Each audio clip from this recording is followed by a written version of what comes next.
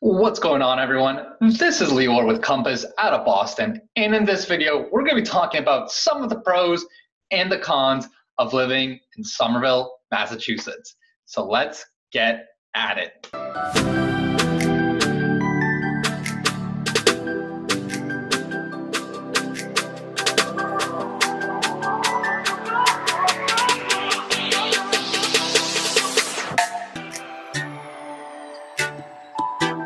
What's going on, everyone? My name's Lior, and I'm with Compass out of Boston. And in this video, we're going to be talking about some of the pros and some of the cons of living in Somerville, Mass.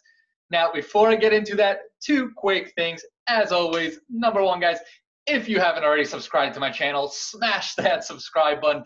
I put out tons of new videos every single week, all about what it's like to live around the Boston area, tips on buying, tips on selling, and so on. So if you haven't already subscribed, smash that button.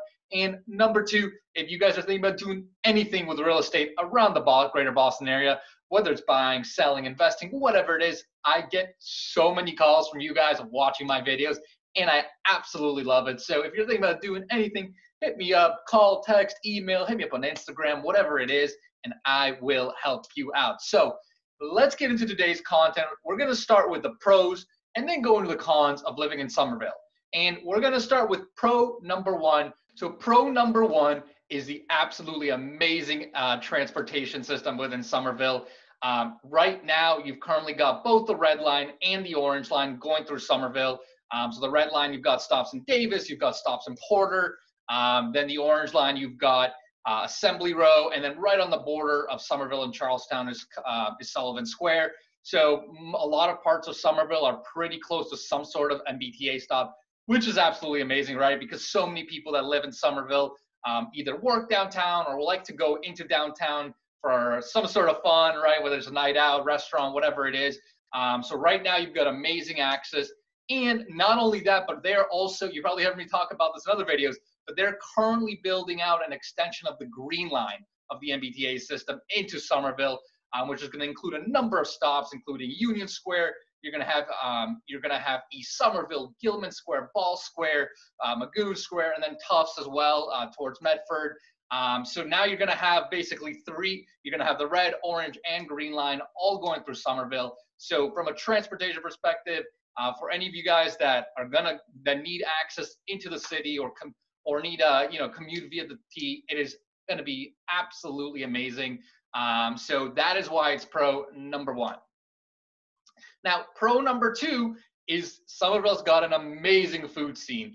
If you go to any of the major squares, right? If you go to Unions, Davis, Porter, even the small ones like Gilman, Ball, etc., you're gonna find such a nice mix of unique restaurants, shops, little cafes.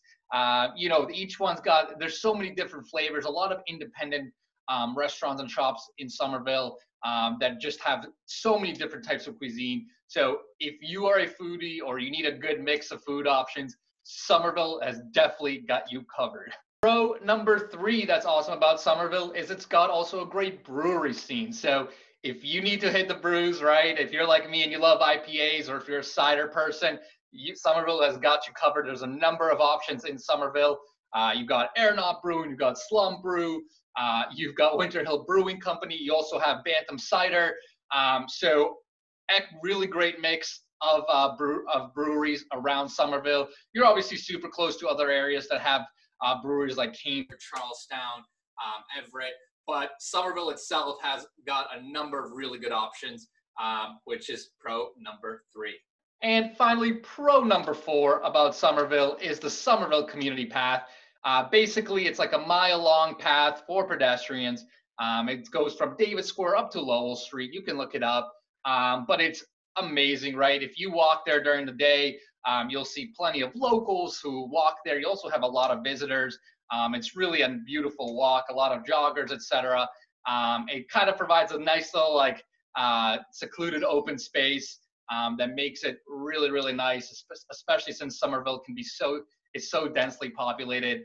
It's nice to have some real open space that you can walk around with without having to worry about cars. So the community path makes it pro number four. All right, so now let's talk about some of the cons of Somerville. We're going to start with number one. We talked about the Green Line extension as a pro.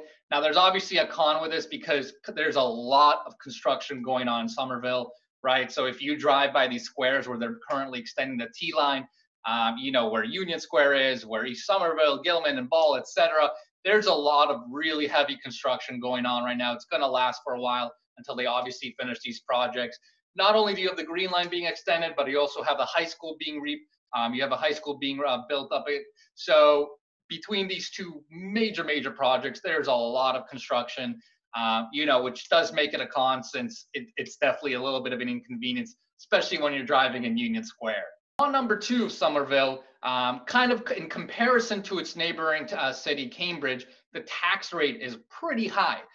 So if you're going to buy a residential home, residential property, the tax rate for the year of 2020, for every $1,000 of assessed value in Somerville, you pay $10.09, whereas in neighboring Cambridge, you have a tax rate of $5.75.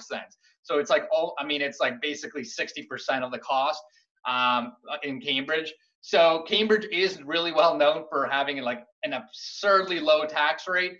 But for whatever that is what it, you know, that's how they do it over there. So when you do compare Cambridge and Somerville, you will have a higher tax rate than if you bought just over the line in neighboring Cambridge. On number three in Somerville is the parking. So Somerville is a really densely populated city, especially when you're in close to the squares, right? Like we talked about the Union, the Davis, the Porters. Finding parking can be pretty tough. I mean, you know, every time I drive there, sometimes, you know, it usually takes a little bit of time to find parking. So if you are going to be a resident there, you can obviously get a street permit for parking. But still, it can still be a little tough sometimes. And if you're not going to be a resident there and you park there, they are really strict about ticketing. I've got multiple tickets in Somerville.